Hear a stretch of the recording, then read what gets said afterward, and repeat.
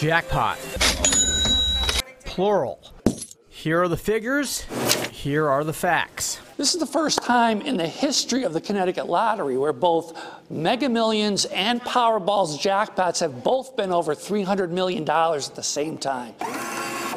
I would pay off all my debt, and then I would take a long vacation across Europe with all my family and have a great time.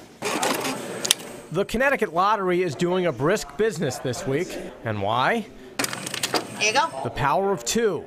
Powerball and Mega Millions. Tonight we have the Mega Millions jackpot that's $346 million, and tomorrow is Powerball at $307 million. Combined, that's more than $650 million.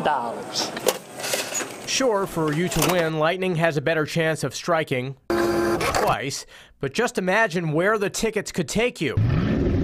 Or you could literally own a boatload of Bugatti. More than 250 of them. And these jackpots aren't lost on lawmakers like Representative Tony Guerrera from Rocky Hill. With a looming budget gap of around $2.3 billion in the year ahead, he joked that winning money like this would put a dent in the deficit. Obviously, that's a huge number. I think the state of Connecticut should buy some tickets when we're talking $650 million. That would be a nice thing to do. Buy 100 tickets, take it out of there, and you never know what can happen.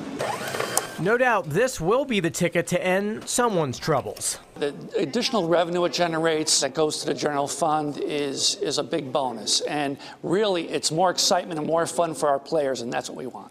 So remember, the Mega Millions drawing is tonight, Powerball Wednesday night, both drawings on our sister station, WCCT TV. Reporting at Lottery headquarters in Rocky Hill, Jim Altman, Fox 61 News.